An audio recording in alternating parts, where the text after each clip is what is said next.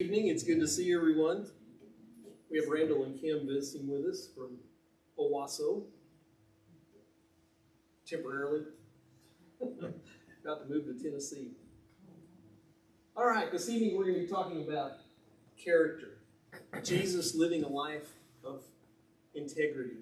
The Lead Like the Lord is the book by Kirk Brothers.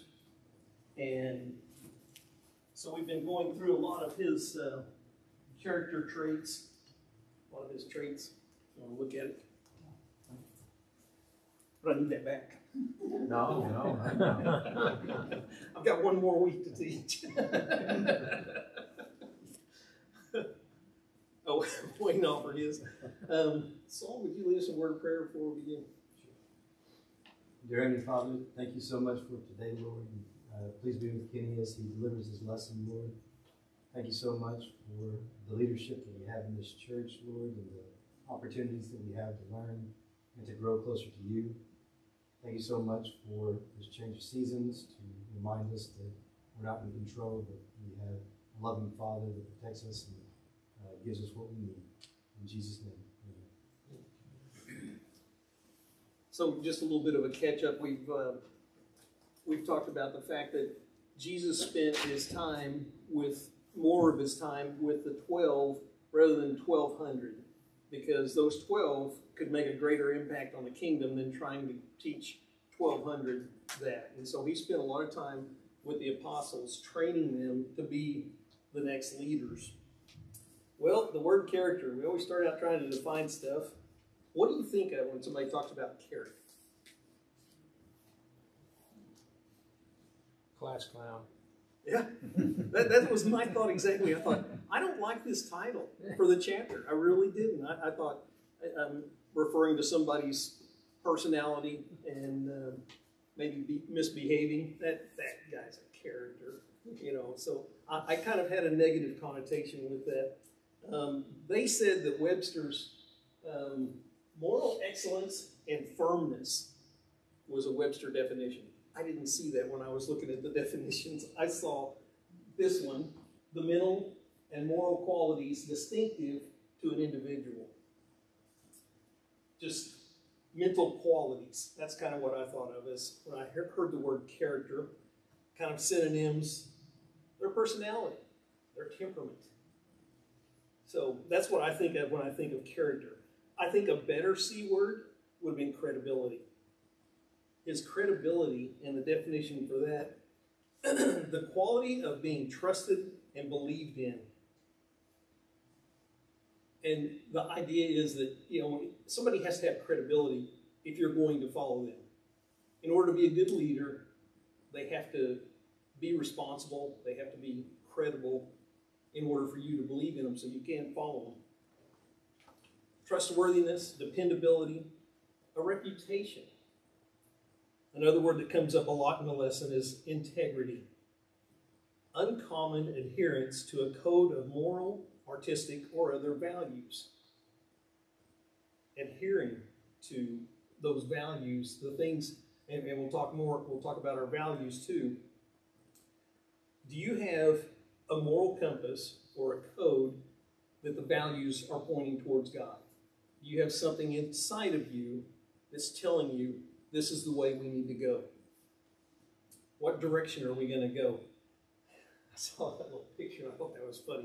A homing pigeon looking at a road map, trying to find, where do we go from here? We went to Wichita for a funeral this past weekend, and everything was fine until I turned off the road, and I lost my cell signal, my GPS signal, and it just went dead. And I thought, where do we go? I said, well, we're going to have to get to a major intersection and find what the intersections are. And then I could look it up and go, oh, well, we were just 2 miles off, a mile north and a mile east, and we were there. So anyway, we found it. I felt like this homing pigeon, though.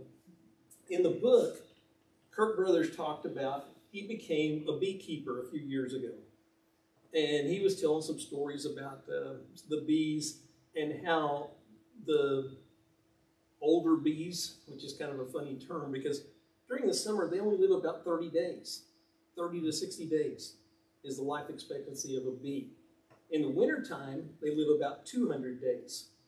He didn't say that in the book. That was some extra I just went to look up. But he talked about that the mature bees would come back. You know, the female bees are the ones that go out and do the collecting. They got these little sacks on their legs, and they stuff it full of pollen. And then they come back to the nest, and when they find a place where you can get a lot of pollen quickly, easily, they come back and they'll do a dance to signal to the other bees where it is. And they'll do their dance in a direction, and they'll say, okay, and for however many seconds that little dance is how far from the nest it is. And so 1 second is equivalent to 0.6 of a mile. So you had 0.40 for 0.6 of a mile, and you're going to find pollen. Well, and he talks about the fact that the younger bees, they're only about a week old, I guess, since they only live a month, their sense of direction isn't developed, and they get lost, and they can't find their way back to the nest. So that was interesting. But all animals, oops, went the wrong way. All animals use this sense of a magnetic direction whenever they're migrating. I'm going to hibernate south. But when they migrate, even the sea turtles use a sense of magnetic to find their direction.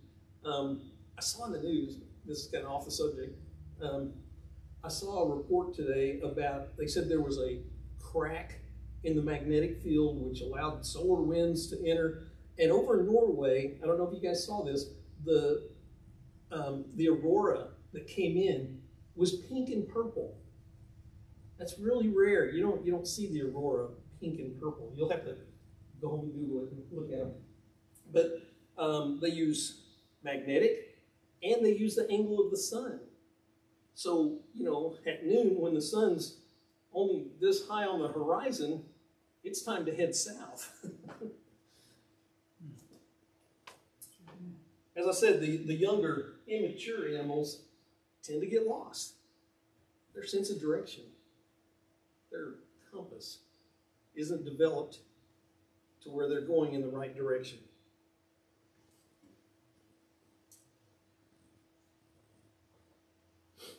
What about your internal compass? Are you going in the right direction? Headed the right way? This is a little kind of a play on that English word, but I thought this was funny. In 2 Kings 3:11, Jehoshaphat asked, "Is there no prophet of the Lord here that we might ask, that we might seek the Lord's direction?" Wanting some guidance from the Lord. Which way? What should we do? He had 3 quotes in the book that I liked.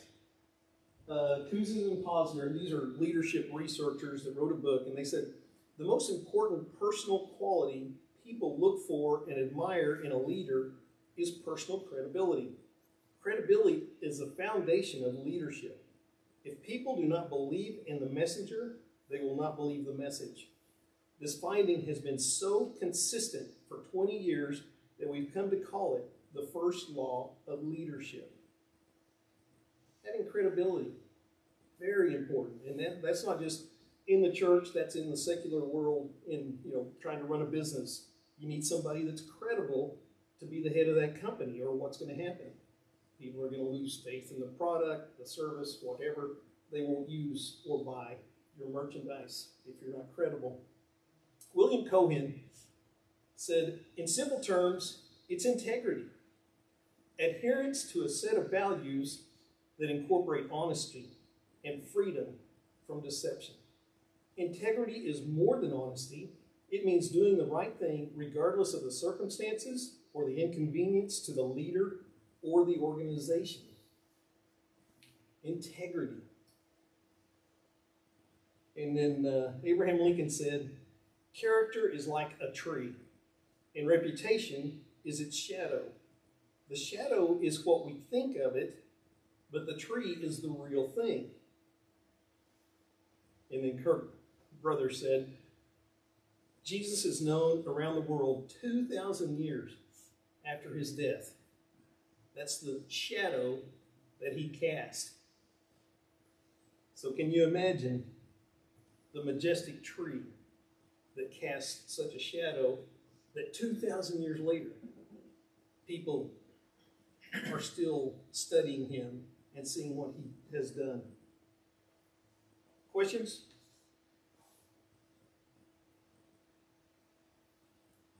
Acts chapter 10. Peter's testimony about Jesus. And it's a long chapter, so I'm not going to stand up here and read the whole chapter for you.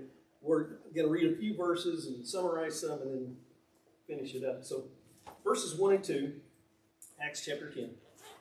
Now there was a man in Caesarea named Cornelius, a centurion of what was known as the Italian cohort. He was a devout, God-fearing man, as was all his household. He did many acts of charity for the people and prayed to God regularly. He's a really good man. And what happens next? He sends people to Peter at the tanner's house. Yeah, he has a vision. He's supposed to send for Peter, send to Joppa and get Peter. So he gets 2 of his servants and 1 of his devout soldiers to go to Joppa to look for Peter. And it says he's staying at Simon the tanner's house. Well, a tanner lived kind of on the outskirts of town. The way they tanned the hides back then smelled really bad. And so they kind of lived outside of town. You know, nobody wants to live near that. So it was easy to find the tanner's house. Okay. And Peter sees a vision. A sheet is let down, and it's full of unclean animals. And he's told, rise, kill, and eat. Never have I eaten anything that's going to make me ceremonially unclean. I can't eat this. And he says, what I have made clean, look it up. God has made clean. Don't consider something unclean that God has made clean. Something like that. That's the Hickson paraphrase. Oops, sorry. Come on. Having trouble. Try this again. New Testament, Acts 10. Somebody already have it? Verse 15. What God has made clean, you must not consider ritually unclean. He sees this vision 3 times. And I think it's the timing. I think it's about the time he's through with that. And he's pondering this. And then suddenly these 3 men, 2 servants and a soldier from Cornelius, shows up at the house. And the Spirit tells Peter, there's 3 men at the door looking for you. 3 men. And so he goes downstairs and says, I'm Peter. And I'm behind him and clicks. So they show up and they're inquiring of Peter. And Peter goes to Caesarea with them. And many have gathered. It's not just Cornelius and his household and his family. It says many people are gathered to hear this message. And so Cornelius tells about the message he heard and that he was supposed to send to Peter, or send to Joppa to get Peter. And Peter tells about the message that he saw. And then he continues this. Verse 38. With respect to Jesus from Nazareth, that God anointed him with the Holy Spirit and with power, he went around doing good, healing all who were oppressed by the devil, because God was with him. He went about doing good. Sounds just like Cornelius. When you go back up to the first of the chapter, Cornelius, he was a charitable guy. He always prayed to God. And Jesus is going around doing good. Both guys were doing good. A comparison of them. They're both men of action. They were doers. They didn't just sit by and watch and see what happened. They went out and helped.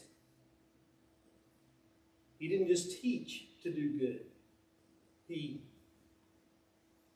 did what he preached. He gave them visual lessons. We talked last week about, or 2 weeks ago, about Jesus washing their feet.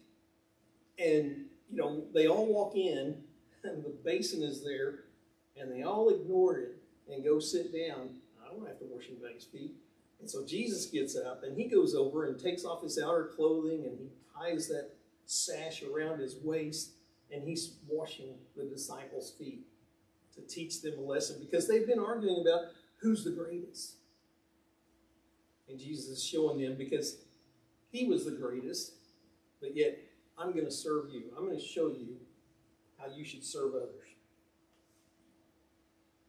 He went about doing good. Serving others and doing good distinguishes a lot of leaders. There are some leaders out there, they wouldn't be caught dead with a broom in their hand, sweeping up, cleaning up. That's beneath them. They're not going to stoop that low and do something that they're paying somebody to do. Have you seen that? Some? Acts 1, Luke writes, I wrote the former account, Theophilus, about all that Jesus began to do and teach. Not only did he teach, but he did it. He practiced what he preached. Jesus preaching. A key term in Jesus preaching is hypocrite. Do you know where the word comes from? From the drama, from the theater.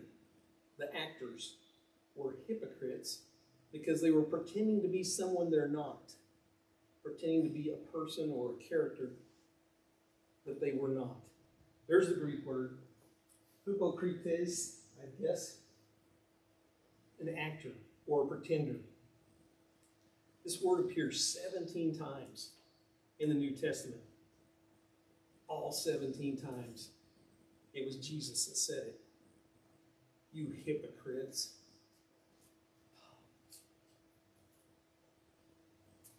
Mark 7:6, an example. He said to them, Isaiah prophesied correctly about you hypocrites. As it is written, this people honors me with their lips, but their heart is far from me. You hypocrites. You're just pretending to be religious. Honoring me with your lips, but your heart is far, far away. Jesus did not want pretenders. He was looking for people of character, of credibility, and integrity. His own character through the temptations.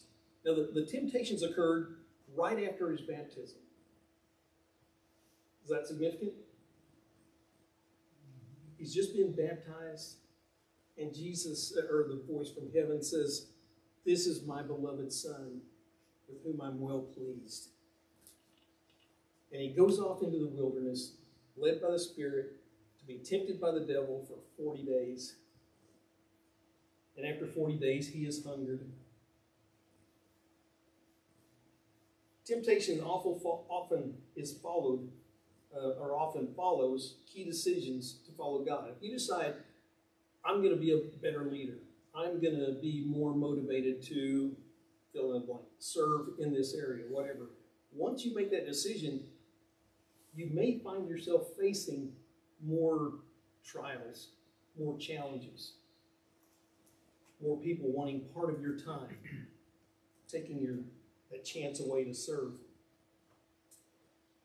And again, a voice from heaven has just said, this is my beloved Son, in whom I'm well pleased. And Satan says, if you're the Son of God, tell these stones to become bread. Prove it. And then again in verse 9, if you're the Son of God, throw yourself off of this pinnacle, the temple, and his angels are going to rescue you. They're going to save you. If you're the Son of God. Prove it. That would be quite a sensational show. All these people are in Jerusalem. Just throw yourself off the temple. but he couldn't do it. He didn't do it. Peter warned, he said, "Be sober and alert. Your enemy, the devil, like a roaring lion, is on the prowl, looking for someone to devour."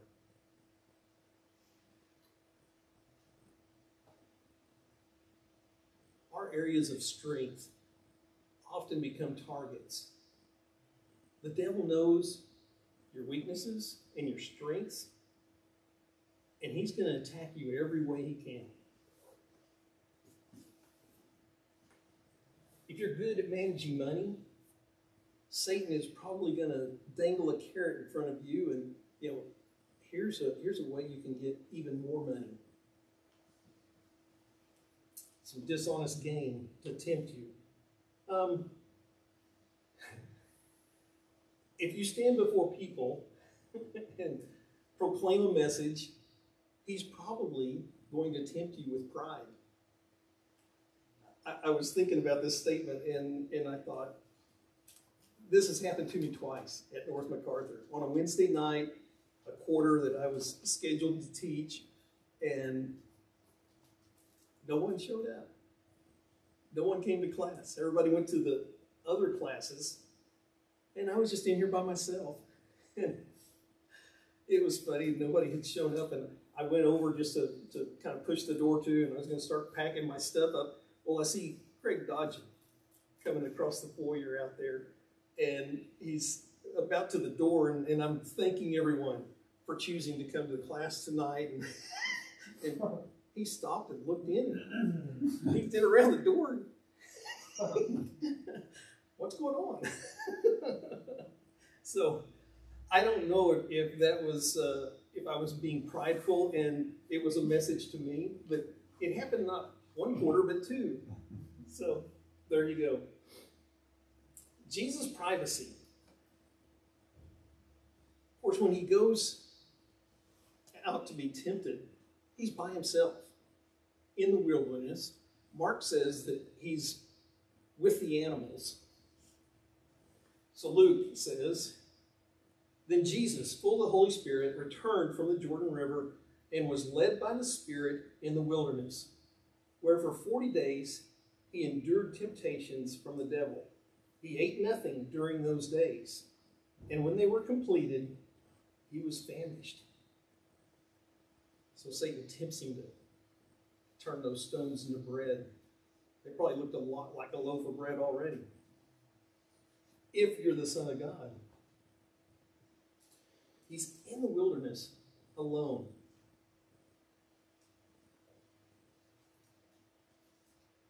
Temptations will strike you when you're alone. They'll come at you even when other people aren't looking. You're going to have temptations that are going to face you. John Wooden said, "The true test of a man's character is what he does when no one is watching." In private, we take our mask off and we stop pretending. Sometimes when we go out in public, you have to put a mask on. No, you're going to have to act this way. I think of the fans going to football games that they've got their face all painted up and everything just so they can go be crazy. And then they come home and they have to wash their makeup off. Take their mask off. Stop pretending you're a Sooner fan. Kurt Brothers said, "Jesus understood that when the amphitheater of humanity was empty, there was another audience which was still watching. There's a heavenly balcony in the auditorium of life. Angels long to look into these things." That's what Peter said. Matthew 6:6, Jesus said, and when you pray, go into your room and close the door and pray to your Father in secret, who sees you in secret, and he will reward you. So even when you're alone, or you think you're alone, you still have an audience. Remember this. It's an important thing to being a person of character and integrity. It helps you to know that, oh, I'm still being watched, even when no one's around. He mentioned in his book, this other book, The Extraordinary Leader by Dr. Joseph Folkman, and he talks about in the book that there is this tent, and there's 5 poles holding the tent up, and each of the poles are focus on results, personal capability, leading change, interpersonal skills. But the center pole is the character. The main pole that's holding the whole tent up is character. And if that pole's not there, that tent is not going to stand. It's coming down. U.S. Senator Alan Simpson was introducing President Gerald Ford at Harvard University in 1999. And he said, if you have integrity, nothing else matters. And if you don't have integrity, nothing else matters. What do you think about that in a second?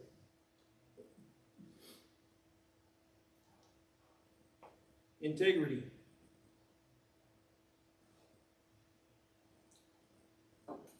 And ladies, the book is written with male leaders in mind, elders, deacons, preachers. So not really addressing the ladies, but he talks about elders honoring agreements that they've made. Preachers honoring promises they made and practice what they preach.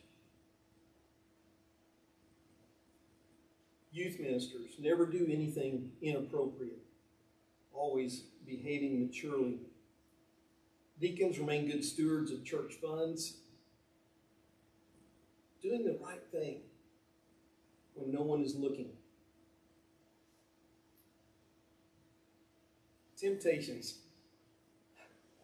Just a side story. I hate to say this, I was in the union when I was an air traffic controller, and I was the treasurer for the union, which meant I had to collect the money and make the deposits and fill out all the tax returns and all that stuff. And you had to file a report with the Department of Labor also, which is even more painful than the IRS forms. So anyway, we were being audited. You have to get audited every couple of years or something. So they came in to audit us, and the guy is questioning me about the funds, and we had several vending machines at work. And I would just dump all the coins into a bag, take it to my bank, let them dump it into a counting machine, and then they would cut me a cashier's check for that amount that I would take to the credit union where the union had its bank account. They didn't have a money machine over there. And so anyway, I'd take it over, that cashier's check over and deposit it. And he said, no, he said, you have to roll the money here. You have to have somebody verify how much money there is and then go deposit it and all this. Oh, it was such a pain. And then finally I said, I'm done. Get out of this. Somebody else can file your reports. Temptations. There's 3 categories of sin. The lust of the flesh, having inappropriate relationships with the opposite sex, most likely, should be, or not at all, I mean. The lust of the eyes. Covet your neighbor's car, your neighbor's wife, pornography, all that falls under lust of the eyes. The pride of life, sacrificing our principles. Do you remember there was a book and a movie called Tuesdays with Morrie? Did you read that? Mitch Albom wrote the book, and he's a sports columnist for a Chicago newspaper. And one of his college professors, Morrie, had gotten sick, and so he was going up every week and spending Tuesdays with Morrie. And the one line I remember from the book, Morrie is asking him about his life. You know, you had these grand plans. You were going to write a Pulitzer Prize winning novel, and you had all these great plans. He said, what happened? He said, well, I sacrificed them for a bigger paycheck. He gave up on his dreams to support his family. It's kind of the gist that I got from it, but that line just, I don't know, it poked me in the heart. Matthew 26:41. Watch and pray that you may not enter into temptation. The spirit is indeed willing, but the flesh is weak. You want to do the right thing? Boy, it's so tempting to do something else. So watch and pray. Watch, acknowledge our weakness. That's pretty there, sorry. Avoid tempting situations and having an accountability. Sometimes you have somebody that you trust in, some partner that is going to help you. If they're struggling with the same thing, you guys can get together. How you do it?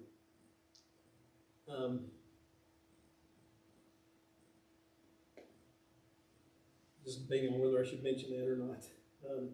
A former member, that's had a problem with drinking, and he was celebrating, or he was happy to announce that he just got a significant chip for not having a drink for 200 days. So he's gotten to where he has a team, an accountability team, somebody that is helping him get through this as he struggles with it. And to pray, watch and pray, confession, repentance, seeking God's help in fighting temptation. Ian A. Fair is a minister at McDermott Road Church of Christ in Plano, Texas. And this is what he said. Values form the ethical gel that hold an organization together. The compass that gives it direction, the integrity that gives it respectability, and the parameters that give it stability.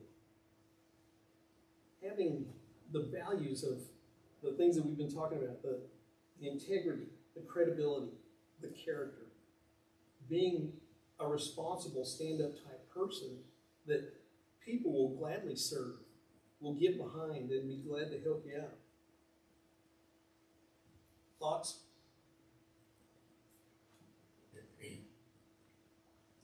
Y'all are quiet tonight.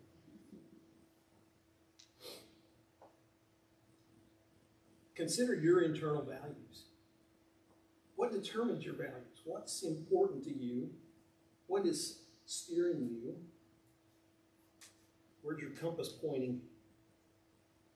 What's the source of your values?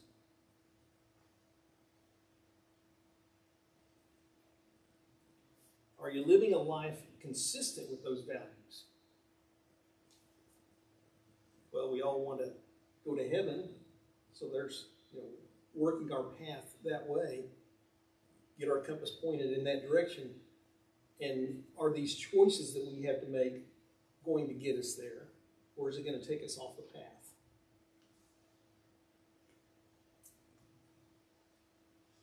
People with character,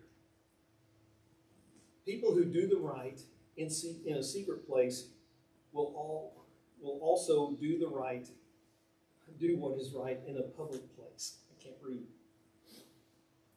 When you're doing the right thing when nobody's looking, you're going to do the right thing when people are looking,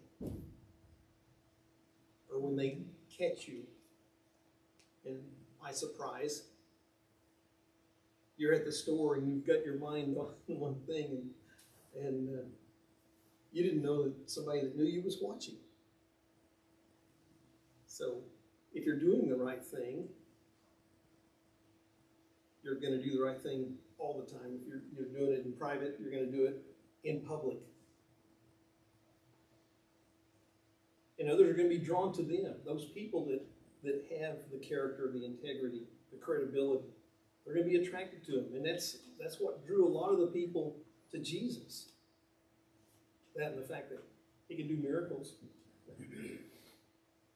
John 8:12, and Jesus spoke to them saying, I am the light of the world. Some people say, well, this is a contradiction because he also said, you are the light of the world. We're the light of the world to others. Are there two? No, there's not two. Jesus' light is filtering through our character. It was described as a light shining through a stained glass window. And so we're radiating that light to others so that others can see.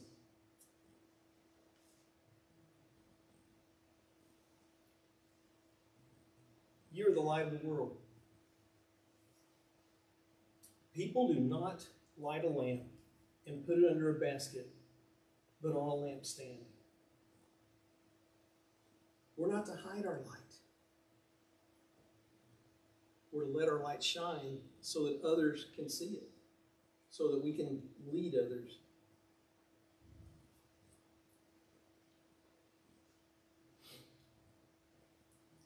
Letting your light shine, being that guiding light to help others find the right path to get to where they're supposed to go. I rushed through my lesson. Now it's your turn to comment. Yes. I was thinking about your prior slide about how we behave in secret or in public. Just makes me think about we're influencing others whether we want to or not. I mean, that's not a question. The only thing is the question is, what are we influencing good or are we influencing bad? Because people, like you were saying, I mean, people are always looking, and especially as Christians, we're giving,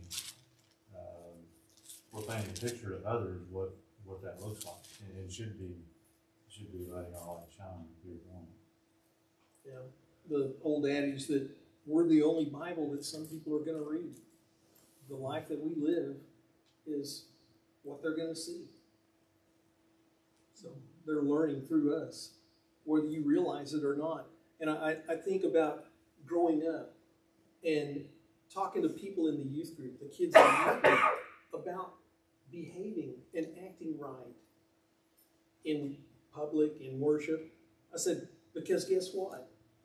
All those little kids got their eyes on you. And they're going to imitate what you're doing. Oh, I hadn't thought about that. And it's the same in each age bracket. There's younger people looking at the older people for examples. I read a story this week. It caught my eye. It said there's the idea of mentorship, where you're teaching the younger workers, younger leaders, helping them to mature into a mature leader. But now there's reverse mentorship, to where the younger kids are teaching us older kids how to use electronics.